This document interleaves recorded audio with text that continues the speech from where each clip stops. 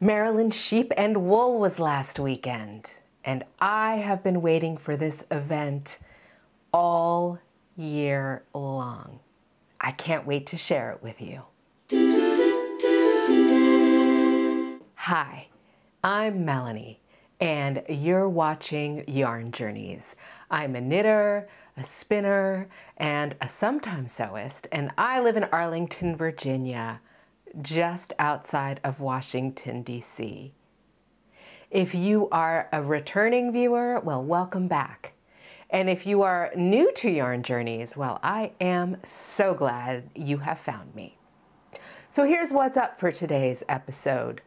First, we are going to head to Yarncentrick, an indie hand dyer event that was held the Friday before Maryland Sheep and Wool in Frederick, Maryland. And then we're gonna head to the main event.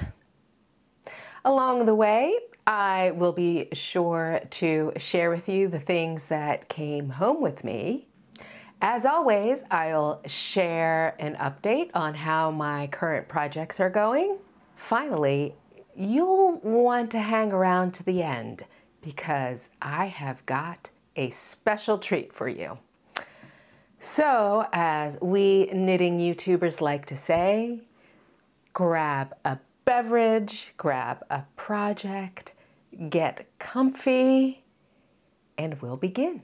Yarncentrick was held at the Arc, a community arts venue in Frederick, Maryland, which is about an hour's drive northwest of DC and also about an hour's drive west of Baltimore. There was a really nice selection of indie hand dyers there, as well as some artisans who make handcrafts that are sort of yarn and fiber adjacent. I got there just before opening and had to stand in line for a little bit. But before long, it was hopping inside. Lots of people wandering around and checking out all the beautiful yarn that was to be seen. I had a great chat with Lila of Terrapin Fiberworks, who specializes in dyeing plant-based fibers. Check out the shine on this tencel.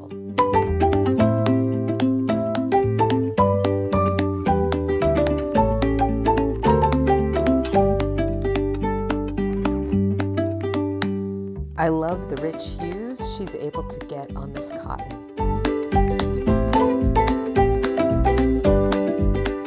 These deep plums are totally my thing. Forever Yarn had the full gamut of La Bien-Aimée. Indigo Lane had some lovely jewelry on display. Check out these needle sizing pendants. And these are wraps per inch measures. Lorraine always has a nice selection of shawl pins and stitch markers.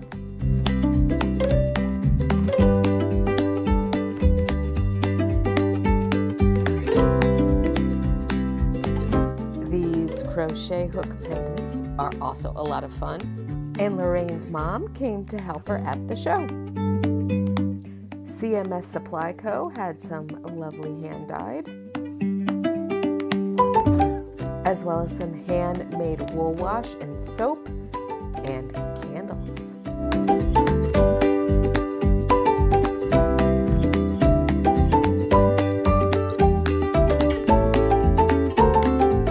Jen's Luxe Fibers hails all the way from Mississippi. Just check out the gorgeous tones of their hand-dyed yak.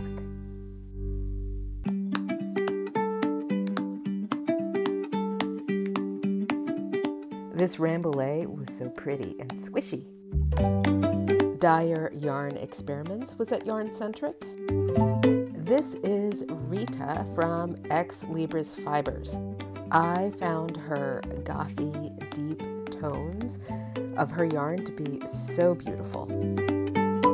And if you're into books, her colorway names are really fun. Plies and Hellhounds also had these deep tonal colors in their hand-dyed yarns. And I am really glad to see hand dyers step away from speckles and brights to the extent they had in the past. But not to worry, if brights and neons are your thing, there was plenty for you to enjoy at Yarncentric. Misty from Recycled Yarn spots sweaters in thrift stores that are great candidates for unraveling and reselling beautiful yarn that is ready to be knit up again.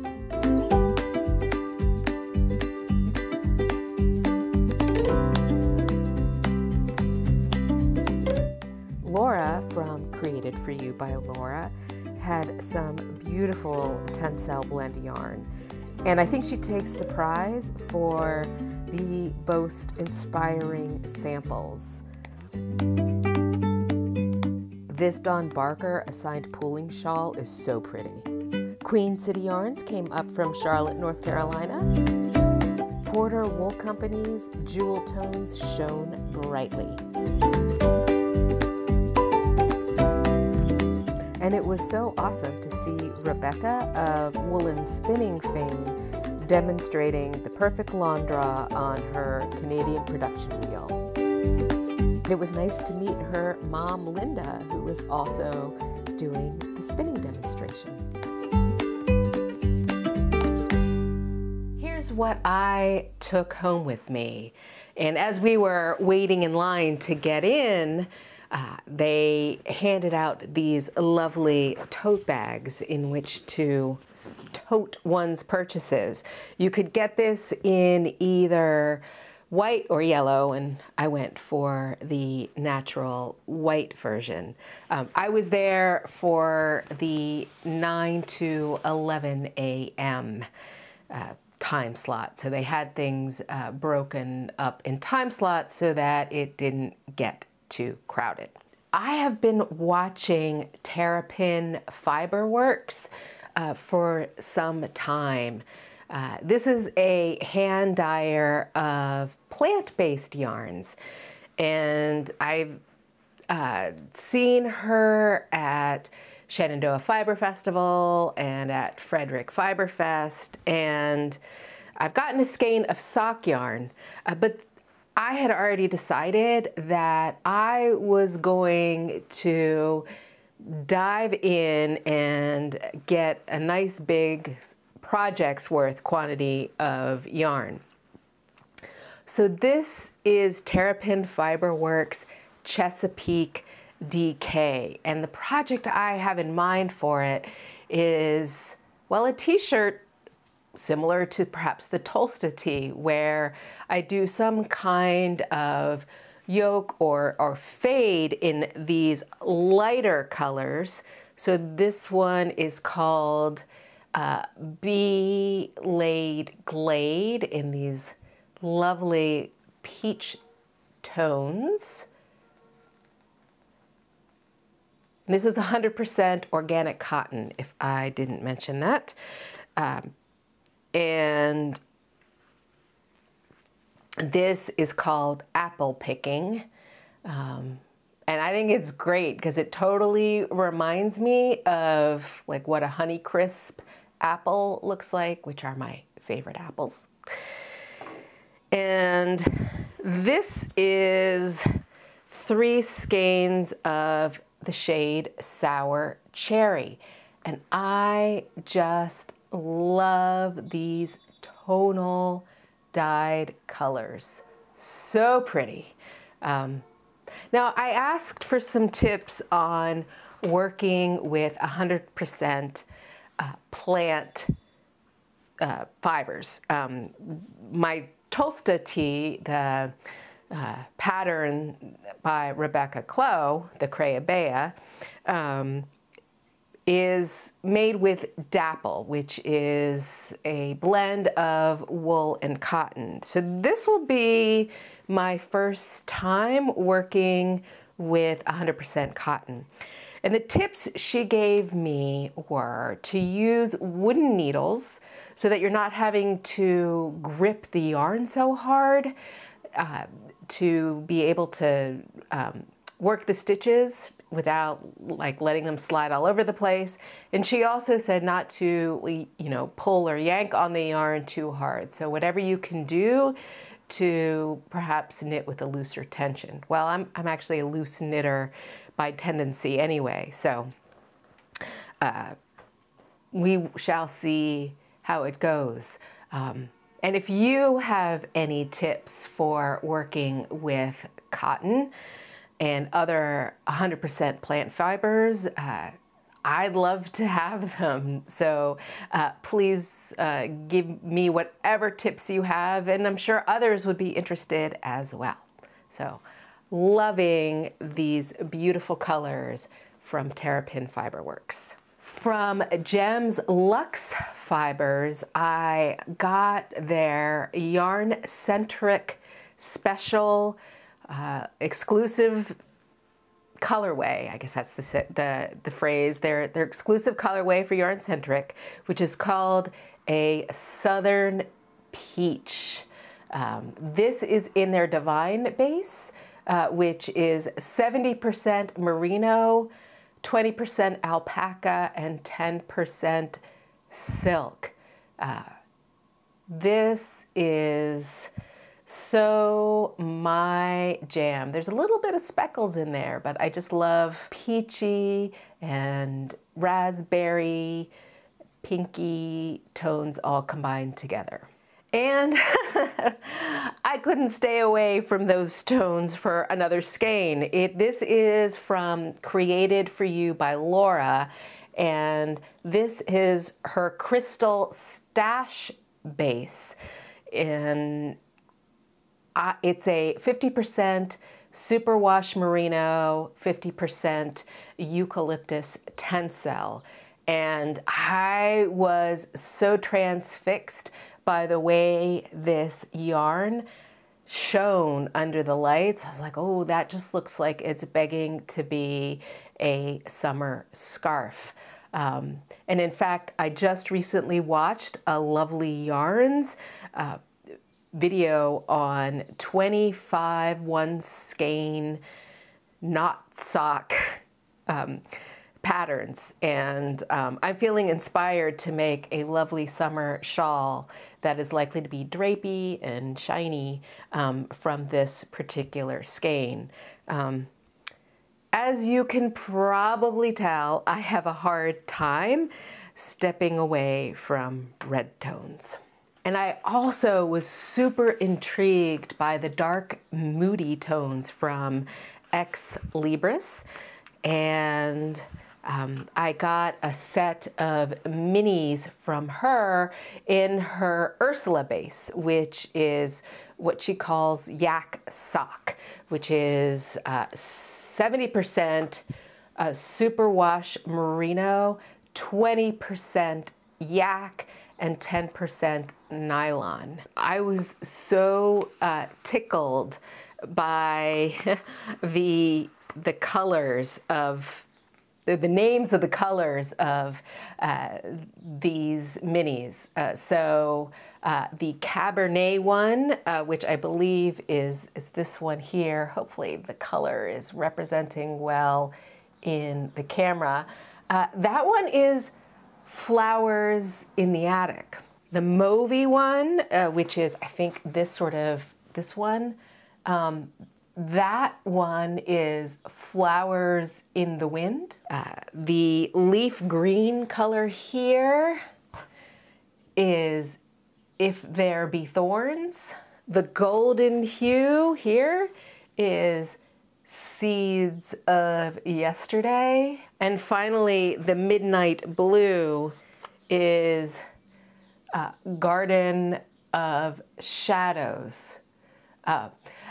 This takes me back to my teenage years. In fact, I think everyone in my tent that summer, we all passed around these books. So anyway, I think these are going to be lots of fun, and I'm thinking I might craft some stripy socks out of these guys. I also got this candle from CMS Supply in the scent Cashmere. I'm not very good at describing scents, but there's something, it's like a combination of both woodsy and floral. I think there's some vanilla in here. Anyway, I really am enjoying it. I've already been burning it a little. And I purchased another shawl pin. This one here from Indigo Lane. So I got the heart one at Vogue Knitting Live, and I got, and so this one will be a nice addition. I like to use shawl pins because I hate fussing with my shawls as I'm wearing them, so I like to just put them on, stick a shawl pin in them, and then they stay put. Let's head to the big event. Here we go to Maryland Sheep and Wool 2024. Indeed, it was a rainy weekend for this year's Maryland Sheep and Wool. The mud and the wet was hard to avoid, but that didn't daunt this musician. He said he wouldn't hold my corn strain, it's bending on. It's fairly well, old Joe Clark, fairly well, I say. I traveled about 10,000 miles to hear your banjo play. But it was dry and hopping in the main exhibition hall, where there were tons of amazing vendors to check out. Susan's Fiber was back if you were shopping for a new spinning wheel and all sorts of other spinning and fibery tools.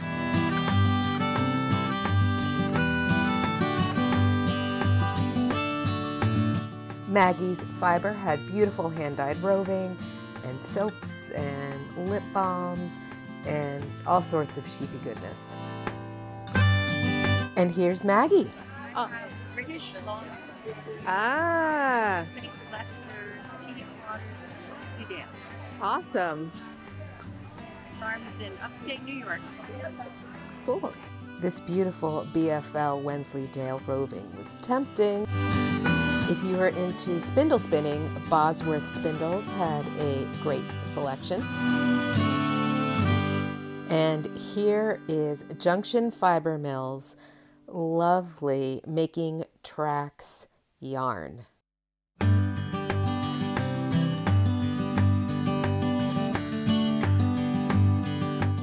I'm a huge fan of Junction Fiber Mills' Millcast, and it was so awesome to see them at their first time at Maryland Sheep and Wool Festival. So of course I had to get selfies with Peggy and Amanda.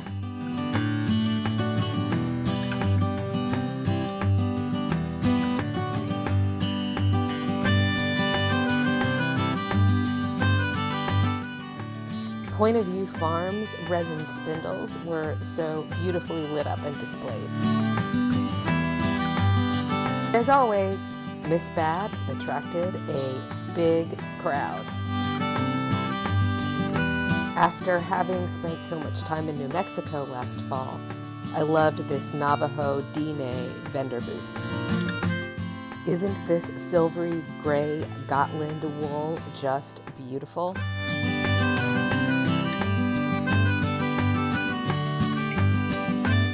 Glenn Fittich's farm yarn was just gorgeous.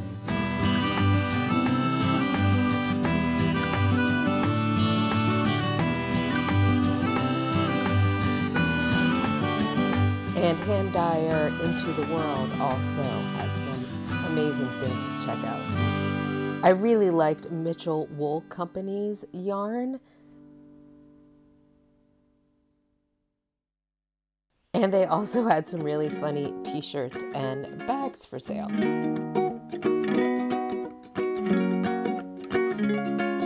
Kim Dye's yarn skeins are so pretty, and her boucle is to die for. Withers Wool always has a great selection of art yarn.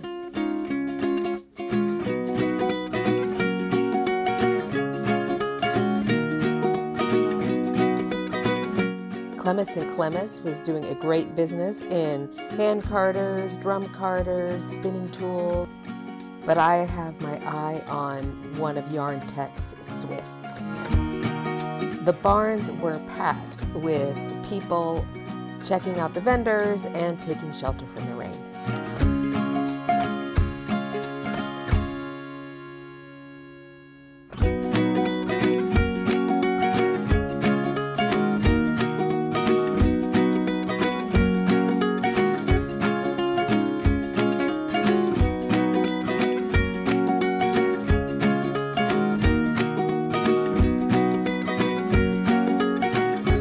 One of my favorites, Angel Locks Fiberworks, was back this year with their beautiful roving and bats.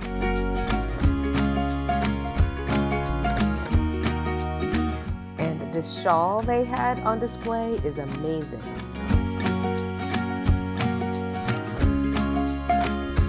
Tents were packed too, even though sometimes the ground got muddy and wet.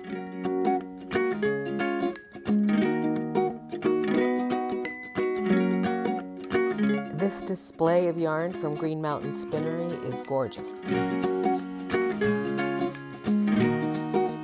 And it's not a fiber festival without Dusty's vintage buttons. Polly Studios had the most hilarious yarn bowls. Local favorite Neighborhood Fiber Company was back with its colorways named after places like Logan Circle and Observatory Circle, famous DC neighborhood.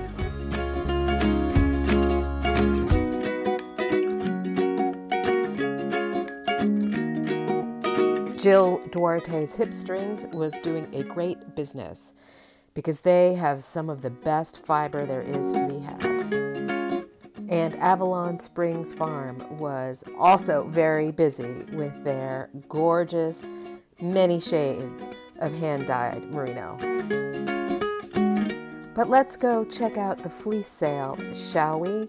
For all those hand spinners that are hoping to get a lovely raw fleece to bring home. I must admit I am getting a little bit raw fleece curious. Not quite ready to dive in there, but looking at some of these gorgeous fleeces with their amazing colors and crimp, I think I'm beginning to understand what the fuss is all about. Check out this natural black fleece. Wow. But the real stars of the show are the cute sheep, many of whom were getting their final shearing before the show ring. Big, fluffy valet black-nosed sheep are some of the cutest animals around.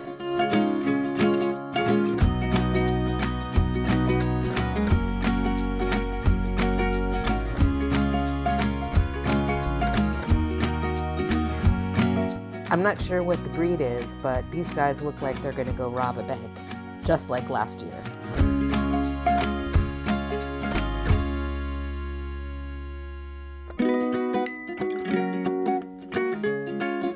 The show ring was a great place to sit down and eat lunch, and at the time, this rambunctious valet black-nosed lamb was being shown off, and I think it won a prize too.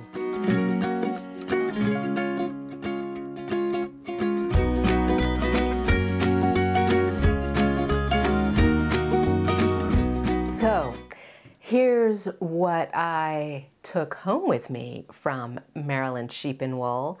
First, this super fun mug. This is from Polly Studios, and I'm a huge Game of Thrones fan. So this was definitely right up my alley. It is hot today, so I don't have hot tea or coffee in it. I have got iced tea. And it is keeping me cool. I also got this lovely spindle from Point of View Farm. I was very entranced by their display of spindles, and I think this will be fun to play with. I haven't been doing a lot of spindle spinning, but this will inspire me to get back into it.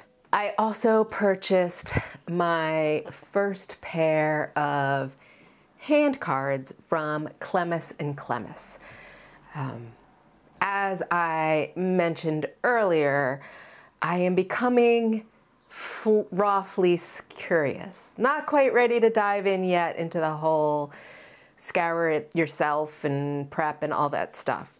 But I do want to start playing with fiber blends, and while I do have a blending board, hand cards are I believe, a more effective way of making your own thoroughly blended Rolex. So, and Jill Duarte, who I took a spinning class with the Wednesday before Maryland Sheep and Wool, couldn't say enough good things about how much she likes Clemis & Clemis supplies. So that's what I bought. So when I start playing with these, you will be sure to see what I come up with. And I did purchase a good bit of spinning fiber. So first of all, apologies for the crinkle sounds. I am a huge fan, as you know, of Simple Hill Farm. They are a merino farm, a merino sheep farm in the Shenandoah Valley. And I made my Teddy Lutzak, I think it's called the Beyond Petals pullover with their yarn. But this time she had roving for sale. This roving, all that I bought 4 ounces worth in total, is from one ewe called Fig. And this is, well, I'll just read the label. So she describes it as a multicolored chocolate caramel swirl ewe. The micron count is 17.6, and it is so soft, and it is non-superwash treated, and ooh, I wish there was Squish-A-Vision. I think this is going to be super fun to spin up into something luscious and beautiful. From Angel Locks Fiberworks, I got some Shetland roving. I got their Shetland Gradient Bat last year from Maryland Sheep and Wool. In fact, I shared the finished product from that in my last episode. That's what that looks like. And I really loved spinning it, and I thought I should get more of that. So this is some lovely Shetland roving. Just look at that chocolate brown color. And I have been on a real Shetland kick lately. I've been watching Shetland on BritBox, thinking about Shetland. That's all the hints I'm going to be giving about that. You're going to want to subscribe. From Indie Hand Dyer Into the World, I got 2 braids of Falkland top hand dyed. This is Children of Time, I believe. That's the colorway. I was all in for these moody tonal browns, purples, and blues. I'm really eager to see how these colors are going to blend out and spin up. This one, sorry for the crinkles, is also Falkland top, and this is the colorway 221B. Again, this is more cooler tones with purples and grays and plums, but I think these two will be fun together in some kind of combo spin. Fun. And I was super psyched to see Junction Fiber Mill. I am a huge fan of their mill cast. I may have mentioned that before. And so I got one of their little cute drawstring We Will Rock You bags. And I got 3 skeins of their Farm Fresh Blue Face Leicester, which is about a DK weight. I just am loving this green. I think this is going to be a nice squishy winter scarf. We'll see.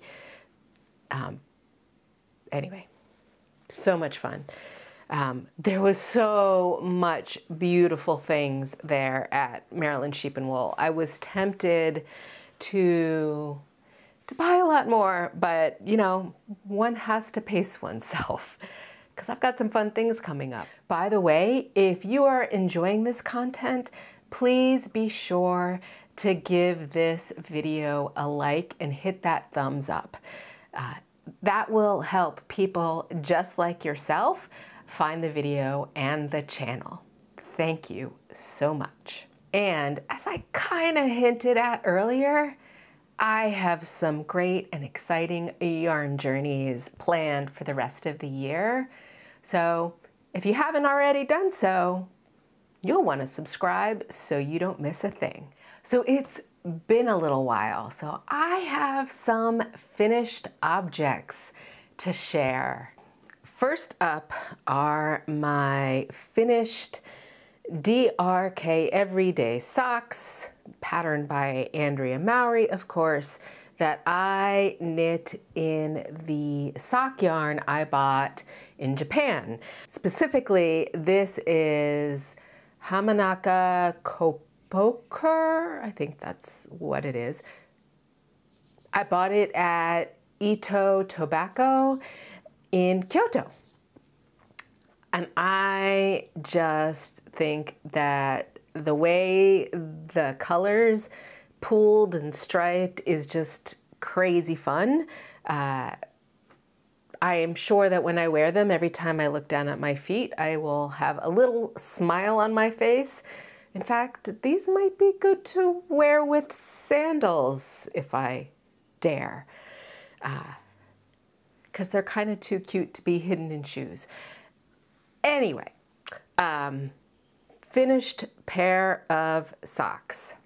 But the big deal is that I finished my Stephen West glittering Snowscape shawl. This thing is so huge. It did take me a while to work through that border, but it is done. And I could not be more thrilled.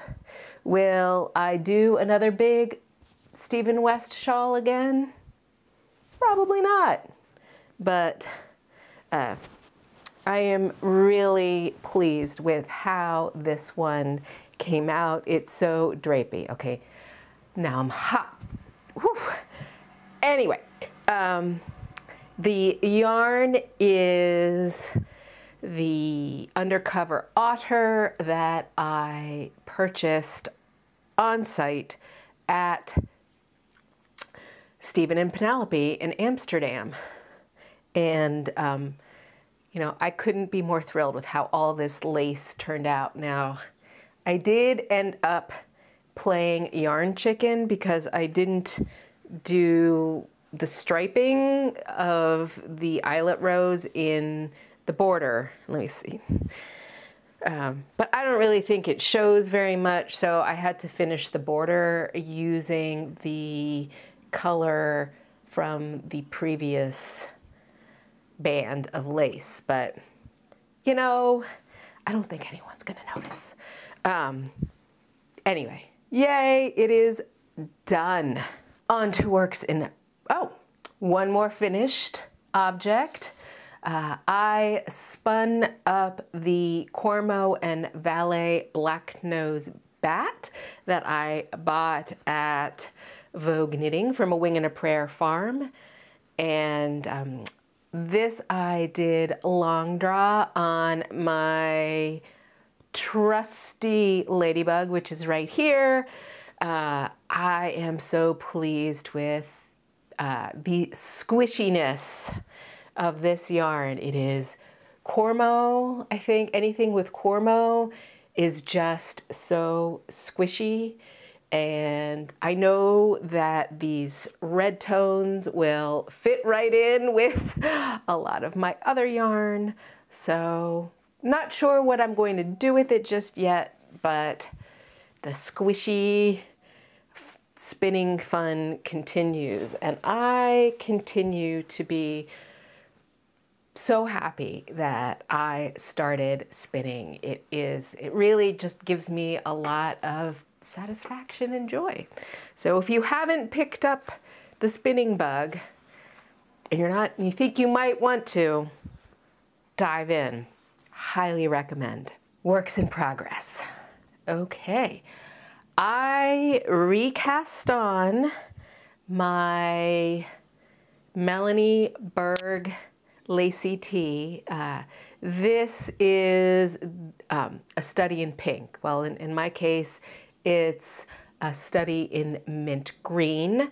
This yarn is the flax fingering from Camellia Fiber Co., which is a blend of linen, alpaca, and silk.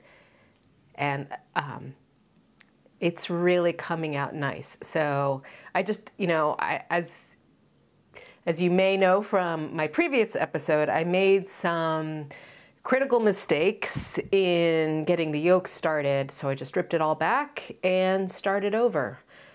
This is taking me a bit of time to get through. I was so happy when I finally was able to split for the sleeves and only be working on the body. But this is knit on number 2 needles.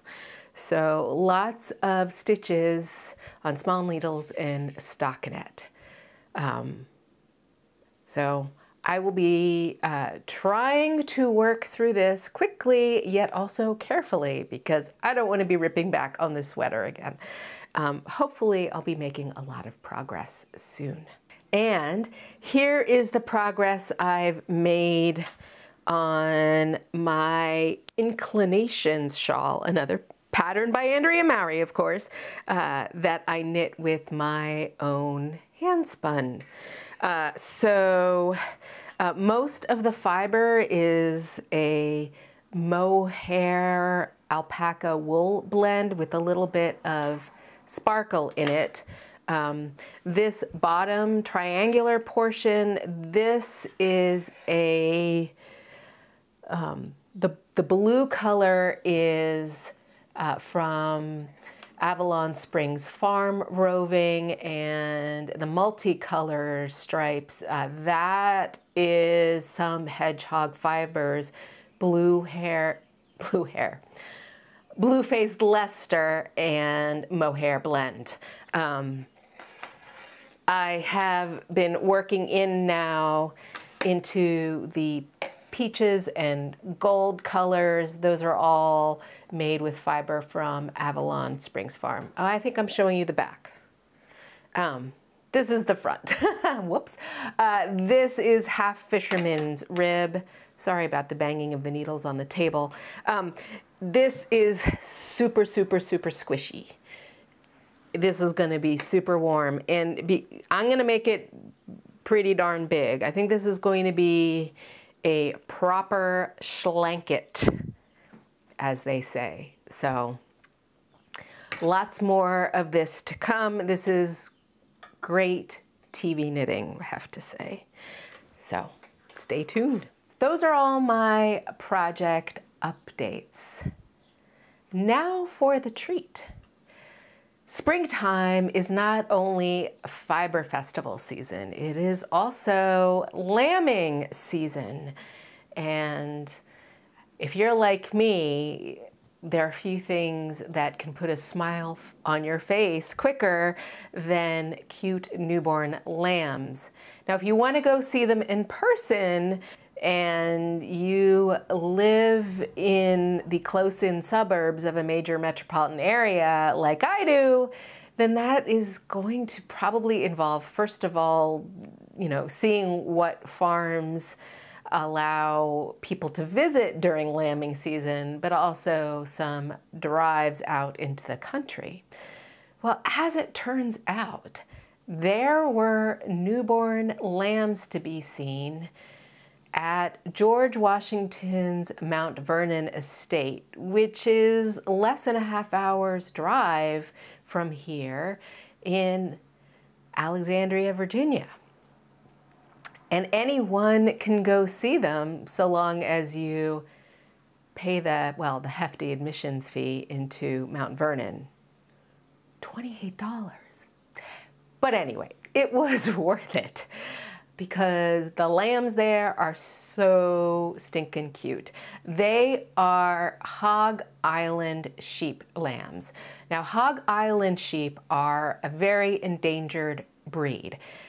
They are descendants of a flock of sheep that was abandoned on Hog Island off the coast of Virginia in the 1930s. There was a big hurricane and all the farmers and inhabitants evacuated, leaving their livestock behind, and the island was never inhabited again. Nobody went back. Fast forward into the 1970s, and somehow there was a healthy flock of sheep still surviving. And many of the historical properties along the Mid-Atlantic decided that they would bring some of these Hog Island sheep to be part of their historical agricultural displays, and that they would help keep this breed of sheep going, because as it turns out, they are probably most similar to the sheep that were in the area during the 18th century colonial period. So they have them at Mount Vernon, which is, if you're not aware, George Washington's estate. If you haven't visited Mount Vernon, I do highly recommend it. It is a beautiful place to see on a nice spring or summer day. They do a great job there, at least in my opinion, of giving historical and social context to how George Washington's Mount Vernon estate was run. And you get to see some sheep and these really cute lambs. So, lambs, take it away.